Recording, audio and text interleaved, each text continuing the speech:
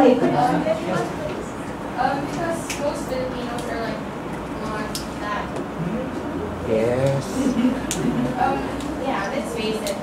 Philippines, they're not everyone is. So It's that in that sense, it's not really an English-speaking country. Thank you. How about others? How do you describe the Philippines in that sense? Like most people use English if they have like the home foreigners or Some people have to learn anything they can. Okay. Thank you. How about others? If you want maybe two more answers. Then how about you? How do you describe the Philippines? Well, I think in the Philippines, the majority speak Filipino, but then we also have education that speak English because the language that we speak mostly.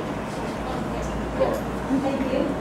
And one more, maybe one more. Did you want to say something?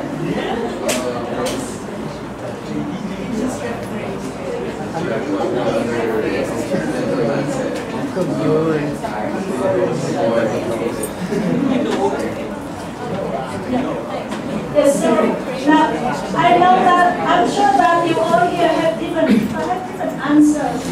But based on what you have just told me, it looks like English is required here at work and in the education system.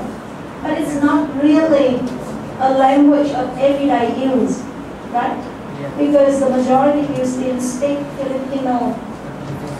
So outside the classroom, you only speak English if needed. For example, when you have, you meet some foreigners. Am I right? And for you, English is your home language. Yeah. So how many of you here has English as your home language? You? Yeah. You as well. So mix up Filipino and English. Thank you. Yes. And now, and I also speak English, right? But perhaps you might wonder where my English comes from. It doesn't sound British, it doesn't sound Australian, it doesn't sound American at all. And people often ask me that question. And to be honest, I really don't know where it comes from, but perhaps it comes from my international experience. And also sometimes I find that the English I use has its own, it could be funny sometimes, but it could also be interesting. And more importantly, I think it has my own creativity. And I'm sure that you, when you use English, you also create something and add something into the language. And also some of you here have just said that English is useful and English, is an international language. It is global, it is international, it is required. Yep. So in this lecture, maybe I'm gonna give you some perhaps offer you different ways to look at the English language and to see whether and in what ways it is useful. Of course, it is useful. That is no deny.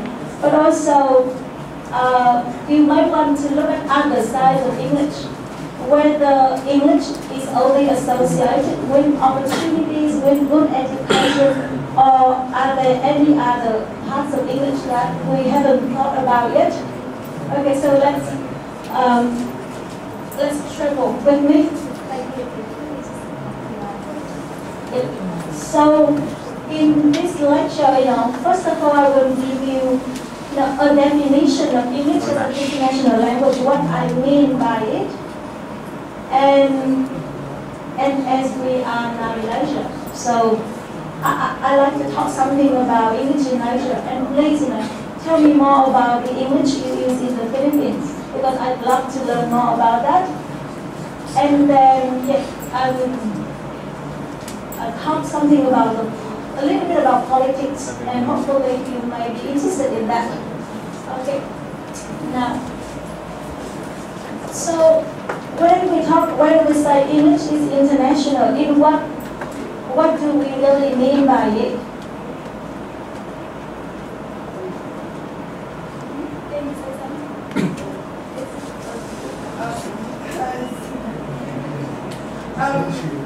Almost all foreigners study Okay. So you say that it is a common language for people to communicate, right? And I just wonder, when you say foreigners, who do you mean? Who may be those foreigners that you talk about?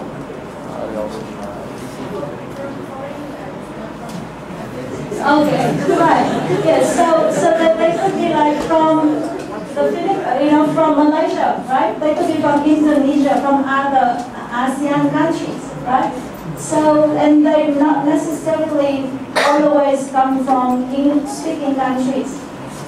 Yeah, and also we can talk about English, for example, in India, when they have many different languages, but they use English as a common language to communicate, right? And we also talk about English in some part of Africa, when after the independence, they use English to unite everyone, and they use English, as also a common language throughout the countries. Okay. But in that sense, it's more like a lingua franca. So could you also tell me more what you mean when you say that we really need English for communication? What do you really mean by that? Anyone wants to give me an answer? Anyone? Go ahead. You want to say something? No? Yes? Anyone wants to say something? No? Yes, sure.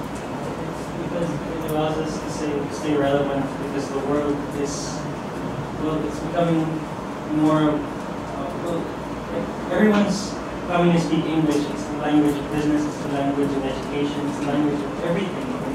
To stay important and relevant, contributing to the human being, you should use it to communicate, to get good at it, and also to apply it. Great answer. Thank you very much. Yes, so it brings us together.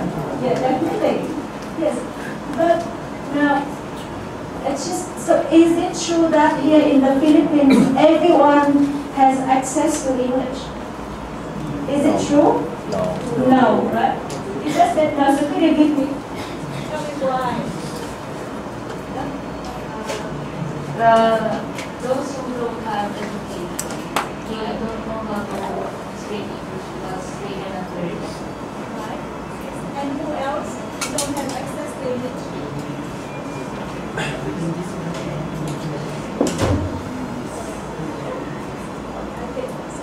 So for you, at least those who don't have education and then they don't have access to English, right? How about others? Anyone in the Philippines may not have access to English or may not have the opportunity to learn English as you guys here. No. Anyone can give me an answer? What? You want to say something?